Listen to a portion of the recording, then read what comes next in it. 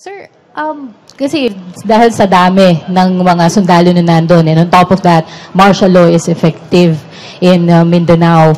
Do you think na meron pong lapses doon sa security? No, I don't think so. Walang lapses doon because the other bomber was outside.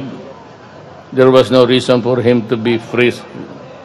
Either he was just passing by before blowing himself up. Ang problema yan kasi yung babae was wearing a cross pa. Malaking cross sa dibdib niya. So would ever think that when those are the yung Murphy's Law. If anything can go wrong, it will go wrong.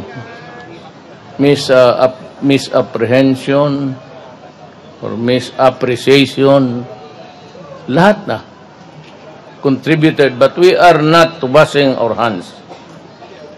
Every time that there is death of a Filipino by violence, unless of course lumaban sa police o military, that is a failure in governance to protect the people and the Filipino. And we admit that those lapses in our responsibility.